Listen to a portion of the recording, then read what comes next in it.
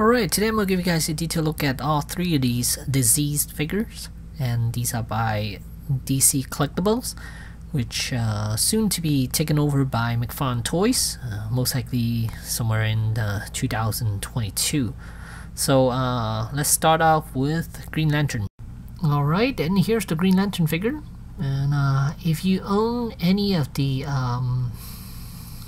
this other line, I think it's the icons, no, essentials. If you own the essentials line, then you probably have this Green Lantern figure. This is exactly the same figure, but this time it has different hands, more of a zombie-like hands, and blood splatter all over, and a different head sculpt, just more of a diseased zombie look head sculpt here. Really nice. I think DC Collectibles did a fantastic job with the sculpting on this figure, and you can see all the blood splatter. Oops. So all three figures got exactly the same articulation points, so I'm just gonna go over one, and then the rest of the two I'm just gonna show you a detailed look on them. And when you first get these figures, it's best to heat them with a hair dryer, because a lot of the joints are stuck. They are really hard to move even now. Once you let it sit for a while, the joints tends to get really hard to move. Here you can see the neck. There's a hinge joint right here, and then when it's attached to the head, it's on a ball joint. So it gives you that head movement, head tilt up, where you could kind of have him hunch over and he's still looking straight, which is what I prefer, because he is a zombie, so he's not gonna walk straight and arch back and everything. He's gonna be hunched over. So as for the shoulders, there's a hinge joint in here, and let's see, this is how far up it could go, and of course you could do 360 rotation. And then bicep, there's a swivel joint, and then you can see double jointed elbows, which allows him to go that far. And then there's a hinge joint around the wrist to move up and down, which is nice. And the abdominal one, this is the hardest one to move, so I had to use a hair dryer, soften up this one quite a bit in order for me to crack it. Even now it's a little hard to move, so you really have to crack it, because it is really stiff. So again, when you first get it, it's going to be straight like this, but of course, again, for zombie, I prefer it to be hunched over, so I like it like this way, so much better.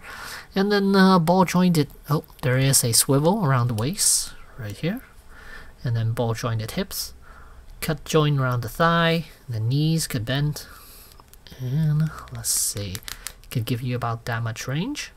And then there's a ball hinge ankle, and no toes articulation. So that's pretty much it for the articulation with these figures. Again, I like them quite a bit, and I'm a DC fan more than I'm a Marvel fan. But yeah, as far as figures, yeah, there are a lot more Marvel stuff that are more interesting and more articulated than a lot of the DC stuff. The McFarlane stuff is okay, but I think, I guess to keep costs down, I just feel like they aren't, well, I mean, sculpting wise, they're really nice. It's just sometimes I feel like the plastic is a little weird to me, but this is very solid. Joints, you do have to be super careful, heat it up before you start moving them, because otherwise you might end up breaking them. But yeah, it is a really good looking figure. And posability wise, I mean, as far as the hips go up to about 90, so he could do cool poses, cool zombie poses, but not dynamic poses. I don't think you're gonna have this figure do dynamic poses anyway. So as zombie wise, he could do hunched over like this. He could look very zombie like. Oh, forgot to mention, there is a swivel around the boots too, top of the boots. Alright, and here's Batman, and exactly the same body, same articulation point, The only difference is that he has a cape, so it limits its no, it didn't limit his range, but straight out of the box, he's gonna look a little weird if you give him this pose, the hunch over pose, because the cape will flare out a little bit more. And what I did to remedy that is that I use a hairdryer to really soften up the cape, and then I just weight it down to a curve right here, so it's kind of going to the contour of his back now, and it'll flow very well straight down to his body, and just like that, so he could stand, and the cape will look very decent. It kind of drapes down like his body is, so even in a hunch over pose, his cape is looking quite nice. And there are no accessories whatsoever with these figures, and not even the base. So and there's no peg holes on the bottom of their feet, so you can't even put them on one of your existing bases either.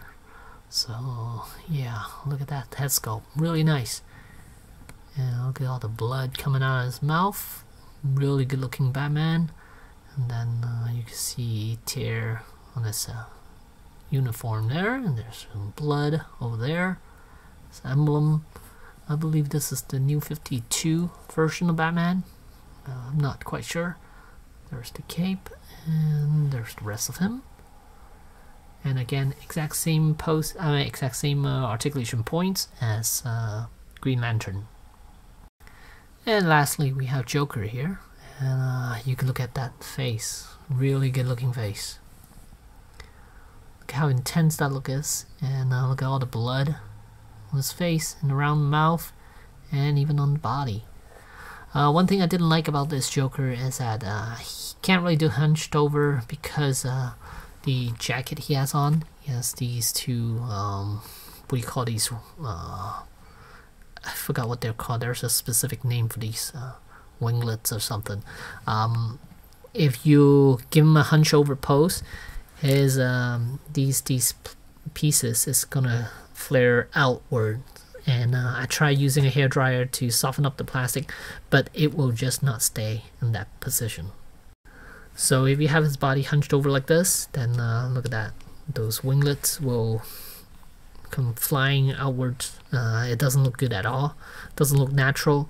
This is actually how the Batman will look if you didn't heat up the cape enough and then weigh it down. Then it's gonna look like this. So yeah, it doesn't work for Joker.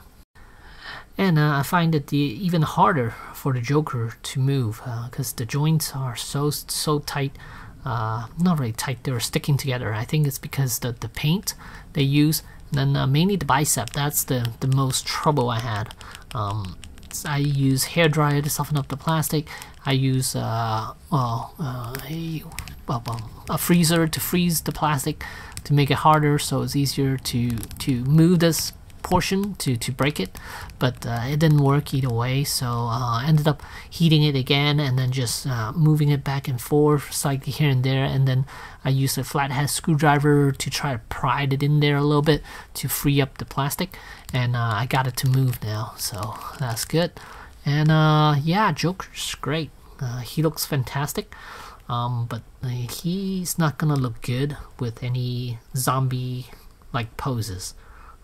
Even though he's completely a zombie right now, with all the blood, just but he doesn't look good with his doing a hunch over pose. But if you take the jacket off, it is removable. It might be, I think there might be a couple of, did they glue down this at all? I don't remember, because I think they glue down two portions of it. I think up in the shoulder somewhere. Up here, there are two grooves up here for you to attach the cape on, the jacket on, and then I think back here there's a little rectangular shape back here too, a piece of plastic that is indented into the body for the jacket to fit over. And yeah, if you take the jacket off, his articulation is great. He could do very, very cool dynamic poses, but with the jacket on, it just looks weird. it looks weird for these two pieces to be flaring upward when he's doing dynamic poses. So if you could find fabric outfit, that would be great to put on this Joker. He's got a really good looking face too. Love this head sculpt here, even with all the blood. So yeah, this is a fantastic looking figure. I like it a lot. So there you have it. Here are the 3 figures. I do like it a lot. With McFarlane taking over, I don't know whether they'll continue on with this line or not. Let me do a comparison with one of their McFarlane figures. So here I have Green Lantern from the from McFarlane Toys, and you can see he is a little bit bigger than the Joker, and his head is much bigger than the Joker. And even next to Green Lantern, he's not gonna fit in well because the head is just because his head is just too big in comparison with the DC Collectibles line. Yeah, so yeah, they're not gonna go together. But with McFarlane, like I was saying, with McFarlane taking over this line, I mean with the DC Collectibles, hopefully this line will continue, because there are still a lot of zombies to be made if they choose to, and I hope if they do take over and make these figures, make these characters, then hopefully they'll stay in this size, these 6-inch size, instead of the new 7-inch that McFarlane's doing. So hopefully these will stay, and yeah, so there you go. This is the DC Collectibles DCeased line. Thanks for watching.